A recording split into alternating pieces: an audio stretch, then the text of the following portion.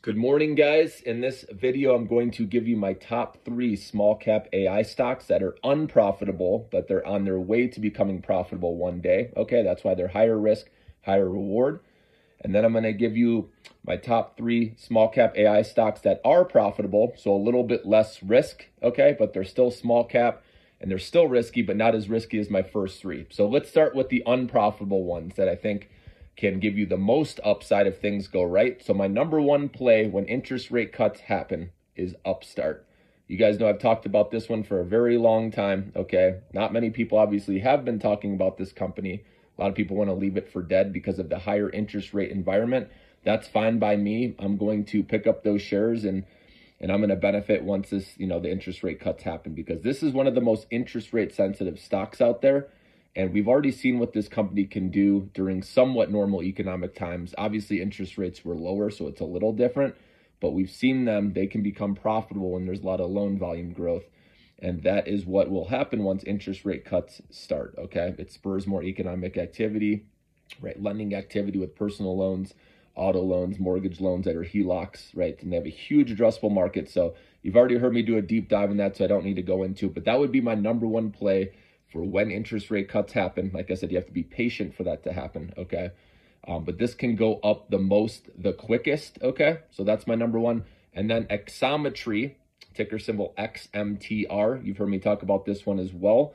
They should be profitable on an adjusted EBITDA basis by Q3 of 2024, okay? So that's where the stock should really start picking up, okay? This is the AI play in the manufacturing industry. Okay, they have the marketplace. They do instant quoting, connecting the manufacturer to the third party to build that, custom job or custom item they need. So, and it's done, within seconds, this quoting versus, it's, again, AI is disrupting so many industries. So this is disrupting the manufacturing industry. So I like Xometry. And then also Lemonade, guys. Okay, now this one is going to take the longest to get to profitability. So they expect it to get to adjusted EBITDA profitability by 2026. So this one you're going to really have to stick with and be long, okay, if you're going to play it. And then cash flow positivity in 2025 is what they're predicting right now. Okay, I believe they'll get there eventually. Revenue is supposed to pick up here in the coming quarters. So I'll be watching those earnings report, but that's one that is disrupting the insurance industry with their AI, and they have the younger generation, the millennials on board, which they can grow with them and keep offering new products. So those are my top 3 with the unprofitable stocks. And then the profitable stocks, ACM Research, this is ticker symbol ACMR. If you've heard me put videos out on this one before, they test, or clean the wafers of the chips, okay? So this one's been well benefiting from the semiconductor boom, okay? And then also Perion Network, you've heard me talk about this one as well.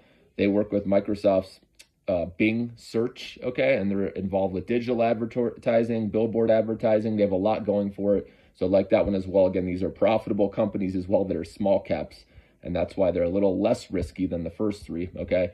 And then the next one is Axcelis Technologies, ticker symbol ACLS. This is in the semiconductor space. Another small cap that hasn't gotten talked about a lot. It's a sleeper stock, so check this one out as well. Okay, do your research. But those are my top picks, guys. Have a good day.